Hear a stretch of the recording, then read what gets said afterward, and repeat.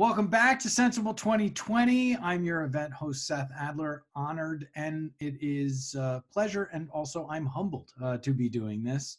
This next session is another great one, taking drug policy reform off campus. Your moderator is Randy Davis. Randy? I'm Randy Davis. I'm a graduate student at Kent State University. I've been involved with SSDP since 2016. I've been our chapter leader and many other positions, and I'm excited to be moderating this panel today about taking drug policy reform off campus. To be honest, this is not my biggest area of expertise, but I kind of offer a little interesting background to kind of help push this conversation along. So what I like to do is get an introductory question going for our two panelists to start with just the general question of what sort of advocacy have you done outside of a campus setting or with a community group? I'll go first. So I'm Zachary Deubel. I'm the current president and former vice president of Ferris State University chapter of Students for Sensible Drug Policy. I started in 2017, I believe. Currently, I work for a group called Next Gen Michigan, which is primarily focused on advocacy between the ages of 18 and 35-year-olds. And throughout my history, a lot of my work with SSDP and with Next Gen is off campus. The problems on campus tend to bleed off them too.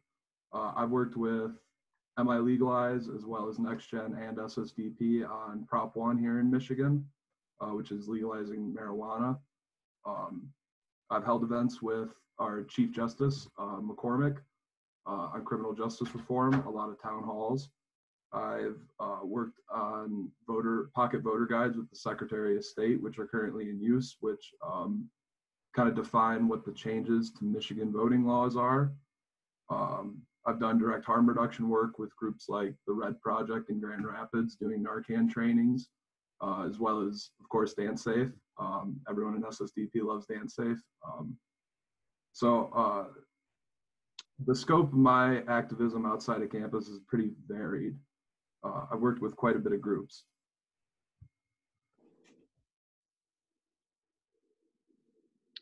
Hi, my name is Jules, or Julian Hodge. My pronouns are they, them, al, and I'm a senior at the University of California, Santa Cruz. Some of my off-campus advocacy work has included helping to manage volunteers for a city council campaign in my college town. I helped run Decriminalize Santa Cruz, which decriminalized entheogenic plants and fungi in town. I have also done some work with Dance Safe. I've done some work with the local harm reduction coalition. And I've also just done other various kinds of work around town. Well, excellent. Thanks, guys. That's a good way to start this off for sure. You know, I mean, you've both had a lot of experience so far in your young careers, and I think that you know, continuing on, you're going to set examples for our future new incoming SSDP members for like what they can do. So I guess that's really what we want to start with. So if I'm a new student, I'm joining and I'm trying to figure out, well, what am I supposed to do with, you know, what I want to do in my life, and how can I figure out how to get drug policy reform involved with like whatever I'm interested in. So, you know, I mean, the real answer to that is just to find an issue that helps to orient those goals together. So, you know, what I'm wondering is how can someone find these issues they can work towards to affect drug policy reform off campus with or without SSDP? With me, it was just keeping an eye on the news and seeing what other towns around us were doing. I live in Santa Cruz. We're just an hour or two away from Oakland, where they had just recently passed the Decriminalized Nature Initiative, which is basically the same thing we passed. And since we were in such close proximity, we wanted to continue that momentum, and we did the same thing in our town. And as we were working on this in our town, we found more people that were interested in the same kind of issues. And as we found people, we were able to figure out other kinds of goals we had in common and come up with new issues from that we could push forward. Cool. Zach, do you have anything to add? Yep. So in my experience, there's there's two ways you can go about it. I found partners with Decriminalize. They had momentum and they have a movement already available. That's probably the easiest route you can go. But I live in Big Rapids, Michigan, which is in northern Michigan. I go to Ferris State. I live in a town of 10,000 people without the university. So in my area, I learned to make it about drug policy, anything I work on. If when I work with NextGen, we focus on 18 to 35 year olds. How do we get them politically engaged? I've brought to them drug policy. Drug policy, in my experience, has been if you make it about drug policy with the youth, they tend to get engaged. And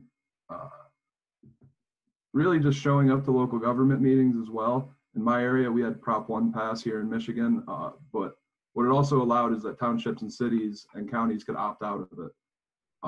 If you do not opt out of Prop 1, which is allowing marijuana shops to open as well as processing and transporting, then it's going to be operating in your area.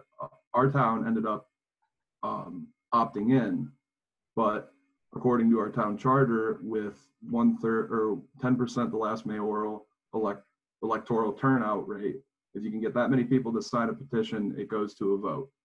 So on March 10th, they voted on it again in our area, which we ended up passing it. SSDP held a huge event at a bar and got people to early vote before spring break. And we were able to make that connection with them. We were able to really localize that issue of marijuana into our area and get people engaged. Yeah, you definitely helped to bring that up to your city and the place where you live, where you care about. It's good to have that experience to move forward these initiatives that, like, a lot of people have culminated the idea that, like, oh, this is such a thing that we want to have here, and it takes these advocates like you to really push that forward, and being able to like coalesce and finding those opportunities is basically what needs to happen for helping to move drug policy reform off campus forward. So let's continue, and let's say for someone else who's not maybe with a specific situation that's like ready to enact drug policy with, where could someone go to start to find organizations that they could even begin some sort of campaign to create some drug policy reform? Like I said in my previous answer, I definitely think local government meetings are overlooked. We found a lot of partners, like with Our Revolution, who are the Bernie volunteers, just by showing up to city commission meetings. There's less than 2 people in the crowd usually, unless you're in a bigger city like Detroit. So I really think that's probably one of the most effective ways to find them locally. But if you're looking at more large scale groups, I've always found them through people I know, especially within SSDP.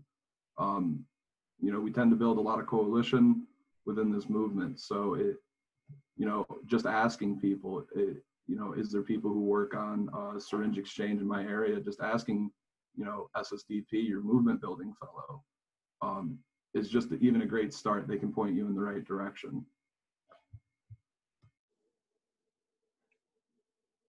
I have to totally agree with the movement fellow thing. I definitely met 1 or 2 people through my movement building fellow that did help to advise my group a lot.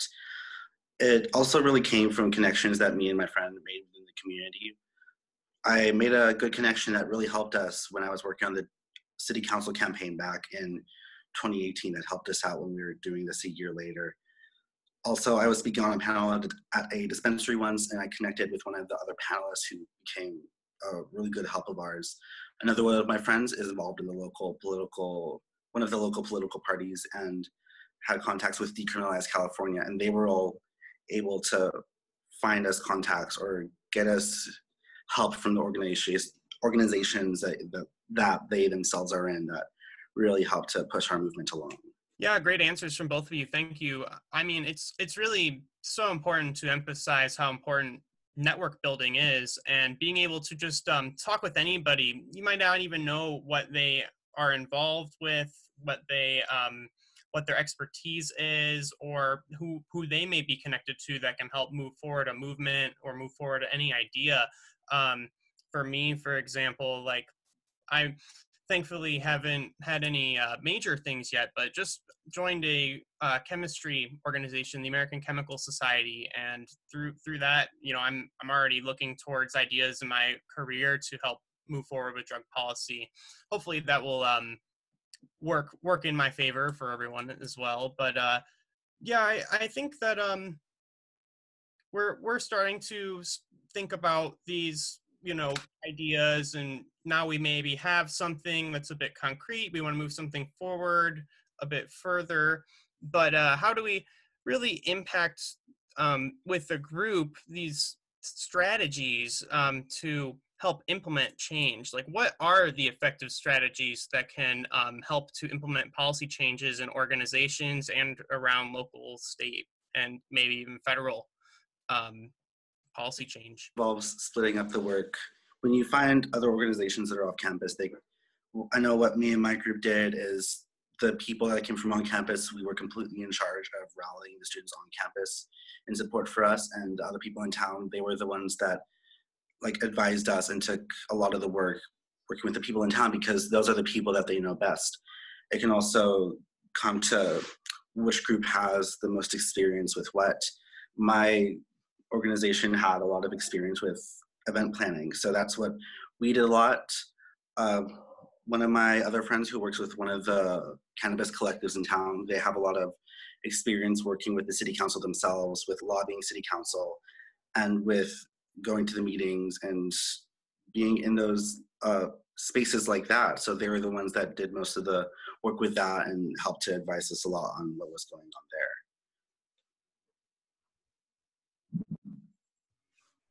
there. Yeah, I would definitely agree with that. In my experience, like the strategies that I try to implement in my own activism tend to work really big on bridge building. What my personal views are shouldn't matter to the issue. If I'm working on expungement, the fact that I disagree with a libertarian on a separate issue doesn't matter, in that we're working on expungement together. For me, I think that's key. I think a lot of people tend to lose sight of that just because you disagree on something else doesn't mean you can't agree on something. Especially with my experience as of late, in this kind of current political climate we live in, that's even more volatile. I've been seeing that more and more, and it really saddens me. I think strategies to really implement effective drug policy focus on being respectful and calm, and focusing on pushing the issue, but knowing, that there's always other people on the other side. They're people. And knowing that you don't have to build partnership and coalition with people who agree with you, with us being with NextGen being a progressive org, I don't have to just work with progressive orgs. I can work with, Republicans on something if they agree. While it's, a small percentage, sometimes there are certain people on the other side who do agree with us and are certainly willing to work. So yeah, I think really the sort of effective strategy, like key, is really not to over push it first. Here it was kind of like a domino effect. If you get Prop 1, and then all of a sudden people realize the need for expungement, and when you realize the need for expungement, they start realizing the need for prison reform in general. It's really a domino effect, and but in order to get that, you have to meet somebody where they are, and if somebody's not there yet, you've got to figure out a way to bring them there. So yeah, that's great. I think it's so important to try and find that common ground where where political bias may not really impact, especially on the central idea to move something forward, and that impact that you can have just by being a respectful individual with whatever beliefs that you have is going to show others that what you're saying is important, and the movements you're working towards have merit. So yeah, thanks for that. I kind of messed up our planning, so I skipped the question. That was the last question, but it's okay. We're gonna try and wrap this back around. So how did you find the organizations that you are impacting change with? Like we both said, movement building fellows are definitely key, but honestly, anybody within SSDP, I can't tell you how many friends and connections I have within this org. I would not be anywhere I am without SSDP. I found it, my sophomore year beginning, and the guy who got me into it was on the board of directors, Mike Williams.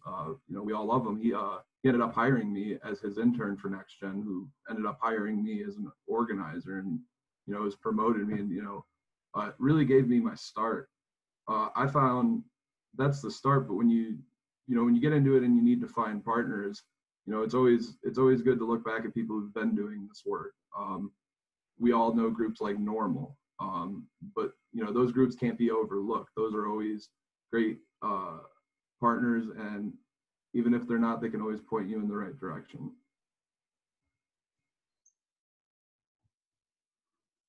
Yes, movement building fellows and getting involved however you can. It doesn't even have to be drug policy related. We got help from knowing people in the Harm Reduction Coalition to advise us. Even just working on local city council campaigns or just going to city council meetings can also be very crucial in finding the different organizations that you can make change with. Yeah, it really comes back around to that networking and just knowing people. I mean, that's how you can do anything in this world. Is there any other comments that you guys wanted to add with regards to some of the other things you've said, or something that we may have missed here? I mean, I have a question for Jules. I think, can you go into a bit deeper on how exactly the DCREM in your area, how you started that? How did you actually, who did you talk to, or did you go to like a city councilman and then this person kind of helped you build up the, I guess the hype for it, or how exactly did you get that passed? Yeah, so me and my friend started working on it last June. We set up all the social media pages. My friend went to go meet one-on-one with one of the city council members, and as he was going into the meeting, the city council member ran out and grabbed the person he was just in the meeting with, who also happened to be talking with him about the same thing. So we paired up. A while later, we heard about someone at a libertarian conference we went to just for whatever reason. And I ended up meeting him at a talk that we were both on a panel we were both speaking at a local dispensary. So that's how we got like the main core of 4 people. We got a lot of other people when we came back for SSDP in the fall. My friend who I met on the panel, he's on the board for Women for Medical Marijuana, which was one of the first organizations in California that helped advocate for medical cannabis. And we were able to get a lot of help from them as well. And also just keep posting on social media and finding other people in town through Facebook groups. We got help through the local Libertarian Party, through the local Bernie Party, through all these different organizations in town, because they're just people we happen to know. We mentioned when we were doing stuff, and we managed to gather people from them. So did you bring like a huge group of people into a, like a city council meeting, like all, like something like that? Yeah, we had 3 different city council meetings. First one was back in December to go over it for the first time. No, it was actually back in November where we went over it for the first time. The second time was in December at a public safety committee meeting at the police station. And the third time was the final meeting. We got the most people there, some of the most amazing testimony, which was where it was voted into law. Yeah, hell yeah. I just thought it'd be important, to kind of go into that, a little bit more while we're here. Yeah, it's great because I mean, you see that you built that momentum, and that's really where finding that coalition to hey, we have this, we want to decrim, let's move forward, and you basically explain it better than I could ever have because you did it. So yeah, I think that this might wrap it up for this quick session here, and we'll have a lot more to go forward with on the live Q&A. So definitely, any more closing comments we'd like to add? All right. Well, I'm excited for everyone's questions. Thanks again, Zach and Jules, for your time. And let's move on.